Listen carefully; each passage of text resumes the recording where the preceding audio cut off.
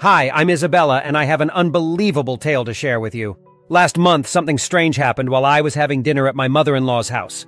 For some unknown reason, I often felt ill after meals there, which sparked my suspicions. In a moment of curiosity, I discreetly swapped my dinner plate with my husband's. The events that unfolded afterward were nothing short of bizarre. I always got sick when my mother-in-law cooked. When I swapped plates with my husband, I noticed a stomach ailment for a while before finally acting on it. Usually it took about an hour before the cramp took hold of me, but the pain was unlike anything I'd ever experienced. And for some strange reason, the symptoms always started right after I ate at my mother-in-law's. When I told my husband Lucas about it, he didn't understand the connection either. After all, he was also present at his mother's house. We ate the same food, shared the same air, and he never got sick. For some reason, there must have been a variable we were missing. Was my mother-in-law doing something to me specifically, something to make me sick? Every time I thought of this woman hurting me on purpose, my head spun. I'd always had a good relationship with her, so I couldn't think of any reason why she would do that. But I just had to find out. After many unresolved discussions with Lucas, we decided to revisit my dear mother-in-law that week. My stomach was calm before we entered her house, so that was a good starting point. We arrived just before dinner time, and the old lady invited us into her loving home like always. When dinner was almost ready, I noticed that Lucas's mother wanted to plate the dishes in the kitchen. The kitchen was behind a closed door, so there would be enough privacy for her to slip something into my food. Luckily, I ended up just in time. Right before her first scoop, I walked in on her. I saw Sophia, which was her name, put the spoon back into her big pot when she saw me enter. Did I just stop her devilish scheme? After I entered the kitchen, I asked Sophia if we could plate the food together at the dining table, making it more family style. This gesture was, of course, by design. However, Sophia didn't seem to mind because the woman let go of her spoon and agreed instantly. She asked me to carry the pot while she set the table for serving. Everything seemed fine up until that point. We said grace and she served us all at the table. I watched every move like a hawk. Everything seemed normal. Sophia poured everyone from the same pot and didn't make any suspicious moves during dinner.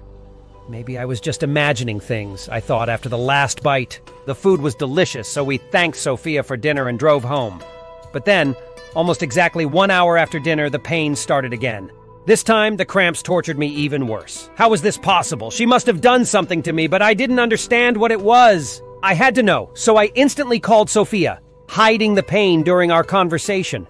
I asked her if we could come over again the next day. She sounded pleased with my request and even told me what she would make. Sophia was excited, but I was on a mission. The next day, almost everything went the same way. We ate family style again, but this time was going to be different. Right before our forks dug into the food, I distracted Lucas and Sophia. I used a lame diversion about a bird in the window. Luckily for me, both of them fell for it and looked. That's when I silently switched plates with my husband and acted like nothing happened. We ate dinner, and I watched his behavior closely. Lucas seemed completely fine during dinner, but that all changed during our car ride home. It started with a soft moan, but that impulsive noise quickly escalated, even causing Lucas to park the car beside of the road. He asked me to take over the wheel because his body was hurting so badly. Once we fully stopped on the side of the road, he conveyed what I was already afraid of. He said that his stomach felt like it was out to get him, and that confirmed it for me. Sophia was out to get me. How, I did not know, but this pain was no accident. Once we got home, I knew exactly what to do. I was already familiar with Lucas's pain since I used to be the recipient of Sophia's dinner. I drew up a warm bath, gave Lucas some painkillers, and together we waited for a couple of hours. Eventually, the pain subsided, and that was the moment I came clean. I told Lucas about my suspicions surrounding the food his mother made. I also told him that I planned the second dinner on purpose and secretly switched plates. Lucas was in shock and wanted to know more. But when I said that, I watched Sophia scoop from the same pot. We had to look at other variables. It went quiet for a few minutes as we both contemplated ideas. And then it hit me. "It's the plates!" I screamed, completely forgetting that Lucas was just a few feet away from me. "The food is completely the same, but your mom gave me the same plate every time," I explained to Lucas. Lucas rubbed his ears, indicating that I screamed too loudly. But after he recovered, he looked at me with questioning eyes. "But why would she do that?" Lucas asked me. I couldn't give my husband a satisfying answer yet, but I knew something was up. We had to get over to Sophia's home. Within 15 minutes, we stood before Sophia's door. My mother-in-law opened up, and when she did, I did not waste any time. I asked her about the plates and if she always presented me with the same one every time. I already knew the answer, but it still shocked me when she said yes. Sophia said that it was a force of habit, something about the guest of honor receiving the prettiest plate in the set. For a moment, my suspicions subsided a bit as I felt appreciated by my mother-in-law. But I quickly snapped out of it and asked Sophia if I could see the set of plates. Sophia walked into the living room with 6 stacked plates. She spread them out on the table.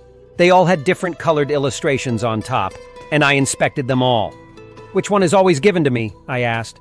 Sophia pointed toward the green one, so I picked that one up. It seemed like a regular plate to me at first, so I knew I would not get an answer there on the spot. I asked Sophia if I could take the plate with me without explaining my reasoning. At that point, I still suspected Sophia of causing the stomach pain, so revealing my intent would have been stupid. Luckily for me, Sophia agreed, and I could take the plate home without much questioning. Back home, I searched online for answers. The plate had a serial number, which I typed into multiple sites. Amazingly, I got a match on my second search. Oh my God, this thing was made in 1824, so it was only a fabrication year, but it felt important. And that intuition would later prove to be correct. What I didn't know was that I needed help, and I knew just where to get it. I had a friend who worked for a local museum, and if anyone could help me with antiques, it would be her. Once at the museum, my friend inspected the plate, and she made some interesting discoveries right away. "This is a rare find," she stated. She asked me where I got the plate, and I explained that Lucas's mom owned it. She listened closely and then said the most shocking thing.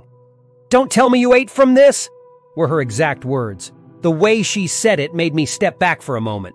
I said that I did, and then everything became clear. I explained that this was 1 out of 6 pieces. They all had different colors, and I always ate from the green one. After that, my friend sat me down and tried to explain to me as best she could that I was very lucky. Before 1850, making green dye from natural materials was almost impossible. Other color materials could be found easily, but harmful chemicals and other nasty stuff needed to be used to make green dye. This method later became forbidden when new ways of making color were developed. So green paint or green ceramic glaze did not pose a threat after 1850. But your plate dates back to 1824, which makes it highly poisonous. Nobody should eat from this. This plate should only be for show and tell. I can honestly say that this discovery gave me the chills. Did my mother-in-law know about this fact? Was she deliberately trying to poison me? Tons of questions raced through my mind, and there was only one way I could answer them. I had to confront Sophia with this revelation. After saying goodbye to my friend, I took the plate and drove back to Sophia's house as quickly as possible. I rang the doorbell and looked into the face of my potential enemy. I presented my mother-in-law with the plate and the facts, and to my surprise, Sophia was just as shocked as I was. "How did you come by the set of plates?" And that question opened a whole new box of mysteries. Mysteries with answers that were even more dire than the green plate in front of me. Sophia said this set was part of her father's inheritance after he died a few years ago. All right, that seems to make sense, is what I thought. The set was probably a family heirloom being passed down through generations. But when I asked Sophia about it, she said that she never saw the ceramics growing up in her father's house. They just appeared out of the blue. It appeared out of the blue? What do you mean? Sophia implied that she had already received everything in the will, but the ceramic set was not part of it. The set arrived 1 month later. It just appeared on my doorstep out of nowhere, and the box of ceramics came with a note. The note came from the notary. At least that was what my mother-in-law thought up until this point. Sophia stepped into the other room and came back with a small piece of paper. I started reading, and then my mouth dropped to the floor. "Oh, sorry, I forgot the special part of the will. This ceramic set is very special to me, and I want you to have it. Especially the green plate I hold dear. Eat from it on special occasions. Love, Dad." With the knowledge I acquired, this all sounded way too suspicious, like her father wanted to add poison to Sophia's life. I knew I had to call Sophia's notary to find out more, and it was the right call, because the notary knew nothing about a ceramic set. He said nothing like that was ever in the will. He gave everything Sophia's father owned to her and knew every item he added, and the ceramic set wasn't included. Yes, Sophia got basically every last item in her father's will. Unlike his 2 other children, who were left behind with nothing, Sophia stated to me. "Why didn't they get anything?" was what I asked her. Sophia replied by saying that they left their father behind in an old folks' home. They never showed any interest in their father, so when he died, the old man left everything in his will to Sophia. When my mother-in-law spoke those words, the plot thickened, but I was starting to figure out where this was going. As a response, I called the police to see if my hunch was correct. Sophia and I spoke to the police together, explaining all that had happened and showing them the green plate I ate from. Luckily, they took the case very seriously and offered to help immediately. And after that, it didn't take us long to figure out the whole truth behind the ceramic set. Across the street from Sophia's house was a street lantern, and in that pole, a neighborhood surveillance camera was placed just a few years ago. Sophia and the police knew about this, but luckily not everyone did. We were brought back to the police station where the footage was. My mother-in-law wasn't the best with technology, so I was the one who was allowed to scroll through the footage. Sophia looked on as I scanned through the days surrounding the ceramic findings. It didn't take us long to find out who did the deed, because after about an hour of searching, Sophia pointed. We saw two people approaching my mother-in-law's doorstep. They were holding a big brown box. The footage had no sound, so we couldn't hear the two individuals talk. But there was no need for that because the images validated themselves. One of them opened the box and pulled out one of the plates for final inspection, while the other one, the dude looked straight into the security camera. "I know them!" Sophia yelled. I hoped she would, and what she said next confirmed my hunch. Sophia pointed the two people out and said they were her brother and sister. "Is that right? We haven't seen each other in years."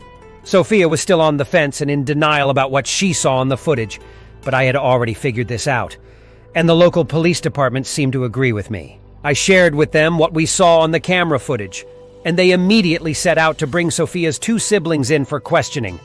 I was happy when these crooks were brought in, and I was even more thrilled when they spilled their guts after a police interrogation. It wasn't hard. The police just laid out the facts and told the brother that his sister had ratted him out. He instantly told the cops everything they wanted to hear. They were greedy and jealous because their sister Sophia got everything in the will. Both didn't care for their father, but they still wanted their sum of money. That's why they executed their plan. They bought the plates at an online auction with full knowledge of the mercury poison in the green dye. They planned to slowly poison their sister by saying her father wanted her to eat off the green plate. But they didn't calculate that Sophia would always give her most special plate to the guest of honor. And in this case, that was me. I was honored by Sophia's thinking, but horrified by her siblings' actions. The forensics who analyzed the plate said that we were lucky because I was younger and therefore more vitally fit than Sophia. My body resisted the mercury and the dye better. I still needed full monitoring of my body for a full 6 months after the investigation. But if Sophia would have ingested the poison, then things would probably have gone much differently. Then my husband would have had to bury his mother. In a way, my sickness saved my mother-in-law's life. Immediately after the arrest of her siblings, I ran to my mother-in-law and apologized for ever suspecting her of such a heinous thing. Together, we destroyed the plates so no one could ever eat from them again. Sophia's brother and sister were put behind bars for attempted murder, and the bond between me and my mother-in-law grew even stronger after that. I love Sophia with all my heart, and this crazy story made it even more so. I'm eager to hear what you think about this story, so please feel free to leave your thoughts and insights in the comment section below. If you found this video engaging and enjoyable, I encourage you to subscribe to our channel for more content like this and share it with your friends and family to spread the joy. Take care of yourselves, and I'm looking forward to connecting with you all again in our upcoming videos.